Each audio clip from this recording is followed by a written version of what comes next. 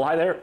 Colin, aka the Tone Wizard here, and I hope you're doing very well wherever you may happen to be. I happen to be in Australia on a lovely holiday with my wife, and I could not happen to be doing any better. I'm pouring a very delicious Australian beer that I found from 612 Brewing.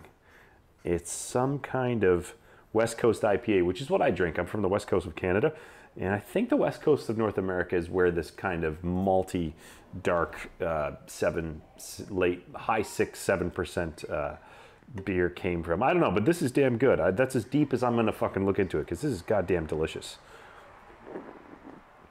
Cheers. I hope you're doing very well, as I said. So, I'm on vacation, but I thought I would have time to squeeze out a little video. And it's a video that I've been meaning to make a while. I've been doing these what the fuck videos on my channel. They're kind of about interesting, unusual, shocking, and some downright funny shit that I've found. Videos on YouTube, usually featuring some of my favorite artists. I've done one on Lou Reed, the time he performed with Conan O'Brien, Adam Sandler, David Spade, Jimmy Kimmel, and Jack Black. You can check that on the channel. And I did one on the Allman Brothers and the short-lived guitar player that they had in their band. So do check those out. But in the previous video that I did with Lou Reed and the comedians performing at the charity benefit, go check that out. A user named Antenical, who's a regular contributor to the channel and a guy who also has his channel, he mentioned that I should check out An Unusual Performance Indeed. And it features none other than the remaining members of Led Zeppelin at their Hall of Fame induction.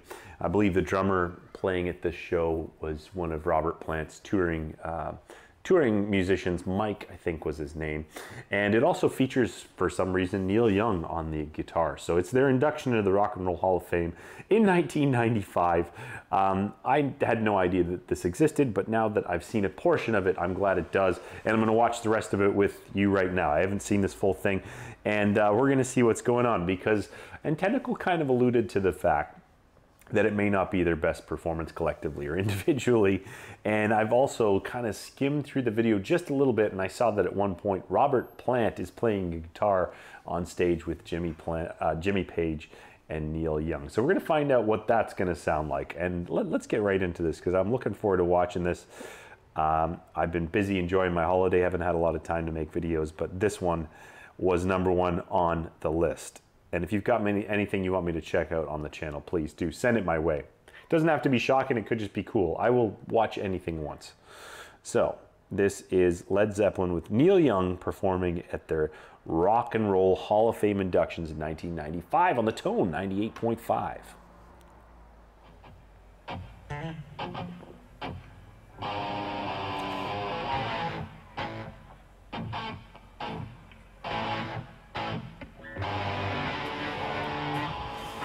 You probably got two of the best, like, outright classic rock players of all time on the stage with Jimmy and Neil. And you've also got guys who make very distinctive postures and faces. Jimmy's got that upright, very long arms, low guitar. And we've got Neil, who's always kind of hunched over it. So I guess this is when the Levee breaks, the Neil version.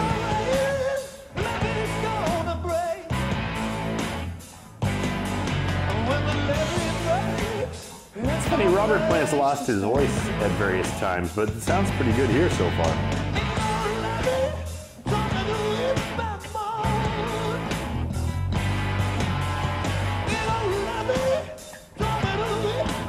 I can understand why some people might not be into this. It's pretty muddy.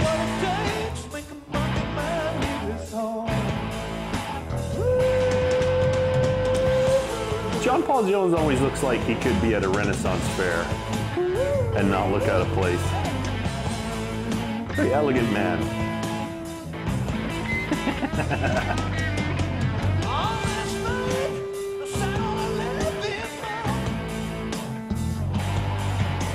At some point in every Neil Young guitar solo, Neil's gonna try to get the guitar to say Neil, Neil, Neil, Neil, Neil. And I'm sure it's gonna happen.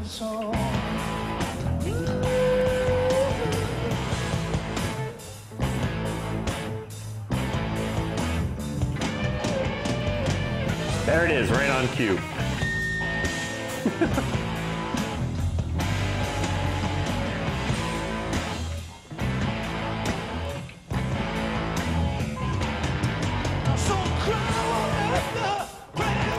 Now, Robert's asked for a guitar, and somebody's plugging them in.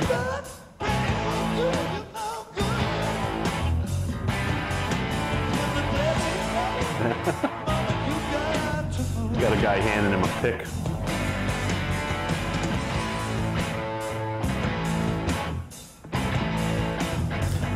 Jimmy looked kind of amused there when Robert went for the guitar, I have to say.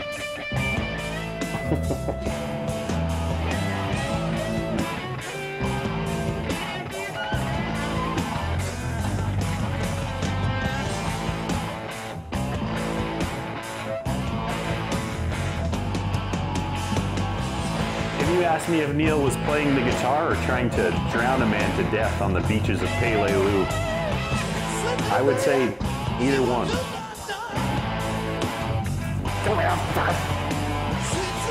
Where are the rest of them?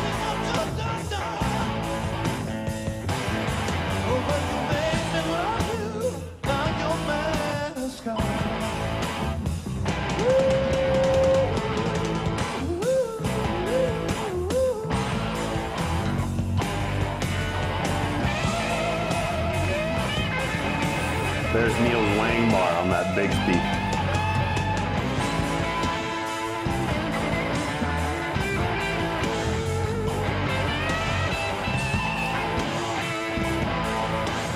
He's got the Bill Murray hair from Kingpin pulling around there.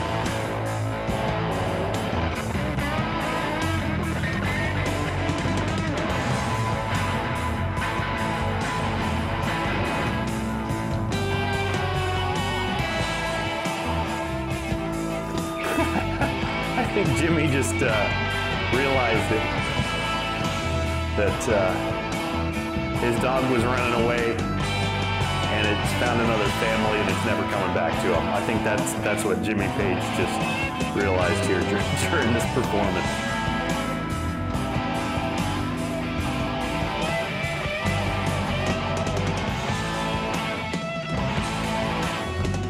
Robert's kind of strumming away there. Some kind of triad he's got going.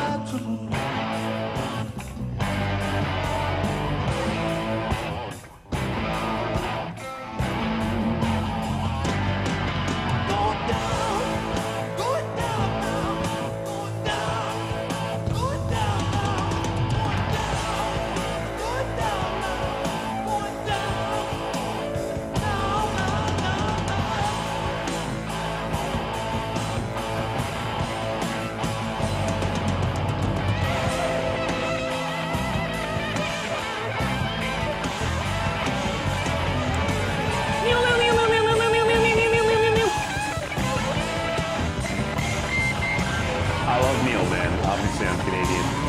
He's a hero of mine, guitar player, songwriter, singer. This is Neil. Neil makes his guitar kneel.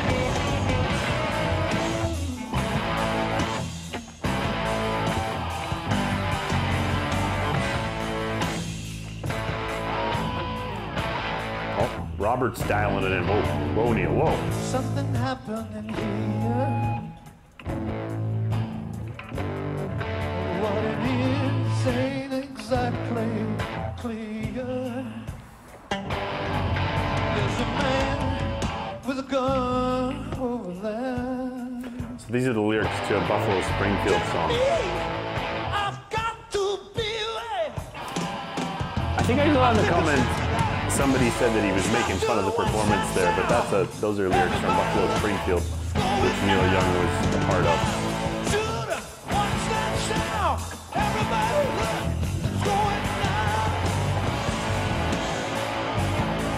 If you see Neil's pedal board, that big red thing, It's a solid steel switcher unit that he has.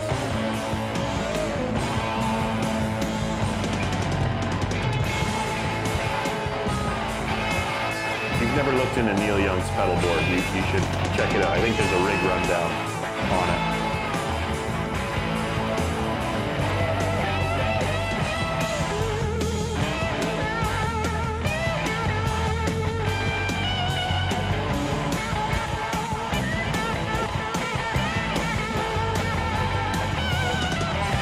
Robert's playing nothing there. He's got all the strings.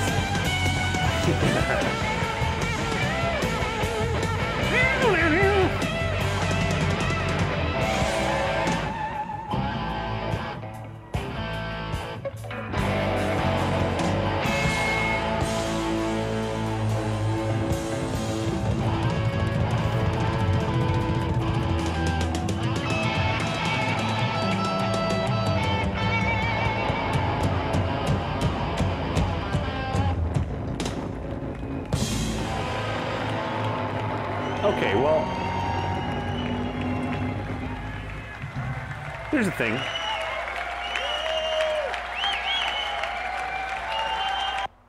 I don't think that was as bad as maybe I had been led to believe it was going to be. And Tentacle, I'm looking at you, man.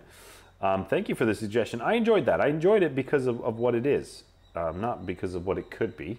Because, it could have been the greatest jam of all time. It definitely wasn't that. But those guys were having fun, and if you've ever been a musician yourself, you'll recall a time early on, and when you start jamming with people, that you just pound away on 2 chords. So was it a faithful rendition of When the Levee Breaks? Well, you've got the 2 guys on stage that wrote it. The bass player, John Paul Jones, I think he was involved in that as well. Obviously, the drummer's dead. He was a big part of that song with those big reverberated drums.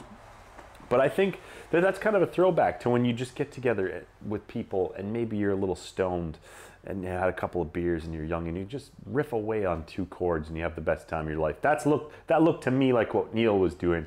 And I don't know if Jimmy thought it was going to go that way, but once he realized that this is what that was, he kind of went with it. And with regards to the Buffalo Springfield lyrics, which they definitely were, I think Robert Plant used to do that. I think if you watch The Song Remains the Same, there's a huge drawn out version of Dazed and Confused, I think it is.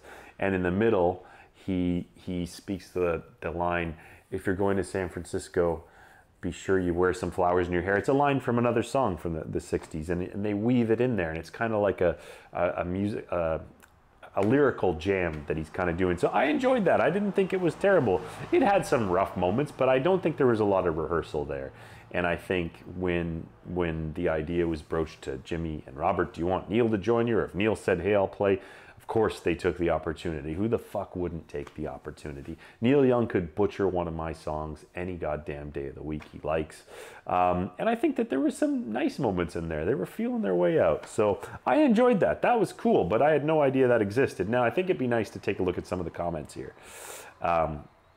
So Jimmy Lepog says, John Paul Jones, always the coolest musician in the rock and roll.